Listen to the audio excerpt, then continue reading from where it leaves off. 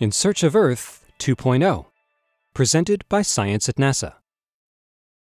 NASA's Kepler spacecraft is a prolific hunter of planets outside of our solar system.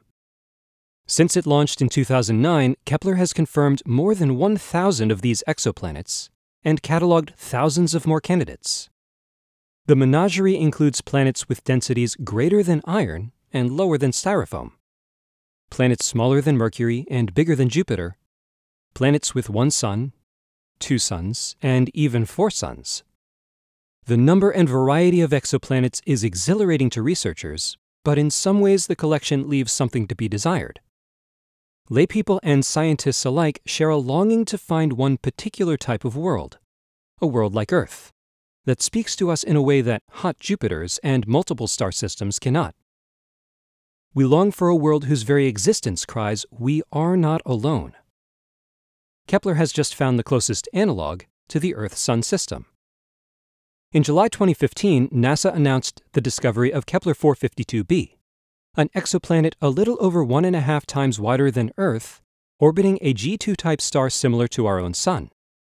Moreover, Kepler 452b's orbit is located in the Goldilocks zone of its star system, where the temperature is just right for liquid water to exist. This is also known as the habitable zone, because water is required for life as we know it. We can think of Kepler 452b as an older, bigger cousin to Earth, says John Jenkins of NASA's Ames Research Center, who led the team that discovered Kepler 452b.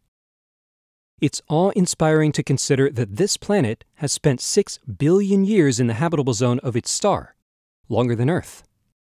That's substantial opportunity for life to arise should all the necessary ingredients and conditions for life exist on this planet. Kepler 452b isn't the first exoplanet found in a habitable zone. Indeed, about a dozen such worlds in this size range have been discovered so far. That is, 10 to 15 planets between 1/2 and twice the diameter of Earth, depending on how the habitable zone is defined and allowing for uncertainties in measured planetary sizes.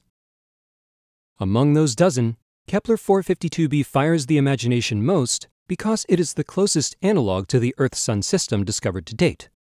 A planet only a little over 1.5 times the diameter of Earth, orbiting within the habitable zone of a star very much like our own Sun. A year on Kepler 452b is 385 days long, only a few weeks longer than a year on Earth. The planet is only 5% farther from its parent star than Earth is from the Sun. This extra distance is mitigated by extra sunlight. Kepler 452b's parent star is 20% brighter and has a diameter 10% larger than the Sun. The similarities are remarkable indeed. Says John Grunsfeld, Associate Administrator of NASA's Science Mission Directorate at the agency's headquarters in Washington, D.C., this exciting result brings us one step closer to finding an Earth 2.0. Kepler 452b whispers the possibility that we are not alone. How much longer before a new discovery shouts it out? For updates from the planet hunt, stay tuned to science.nasa.gov.